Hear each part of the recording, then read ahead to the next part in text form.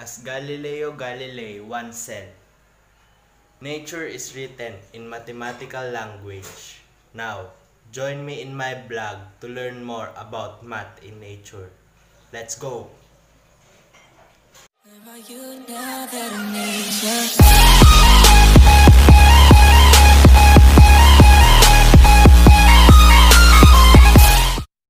I'm Ervyn Wendelle Aguado.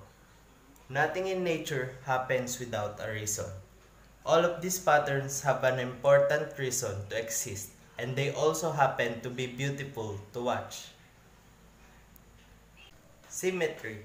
A lemon is symmetrical because if you cut it in half, it will have the same shape and size. Now, let's go find the lemon in our house. Hi, this is a lemon. When I cut this in half, it will be the same size as the other half. Now, let's see if it is symmetrical. Let's go.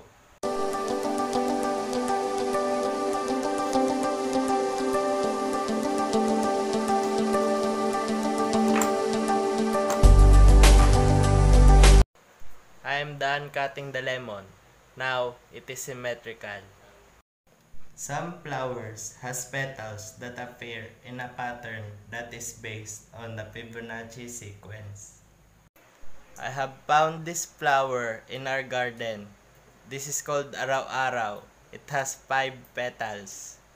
And let's go find more.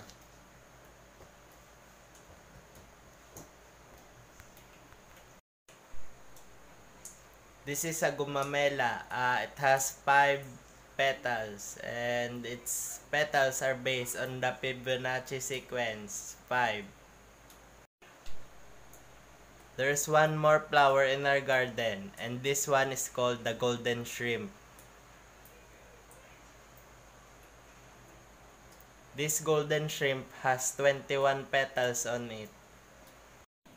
Fractals are objects in which the same patterns occur again and again in different scales and sizes.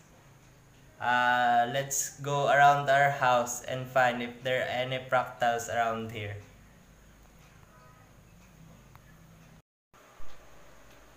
One example of fractals in nature is leaves. There are so many leaves in our garden, so we have chose the leaves of the golden shrimp.